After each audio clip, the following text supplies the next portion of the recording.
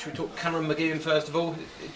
He's obviously signed until the end of the season, but presumably the deal is done for the following season as well. I think that's still being spoken about. You know, for me, the first things first is here till the end of the season.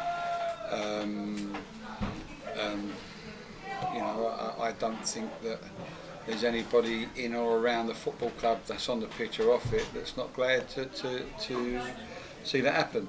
And as I say, you know, the talks are sort of going on really as we talk.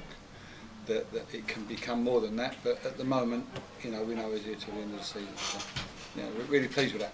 Yeah, at this stage of the season, fourth in the table, not far off the top. It's a signing of intent, isn't it? I mean, it's a great one. No, it is. I think that from day one when I came, you know, it was always my intention to gradually, you can't do it all in one go, but to try and identify young, talented players that can help be the future of the club. And you know, we've had Michael Harriman in this season that, you know, we're talking to QPR about. We brought Luke Wilkinson in, we brought Paddy Ruddock in, we brought Mark Cullen in.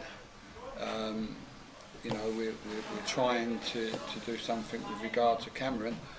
So, you know, we're making really good progress in doing that without it affecting the team, if you like, because sometimes you can have younger players and it just has an effect on the team in terms of experience and knowledge.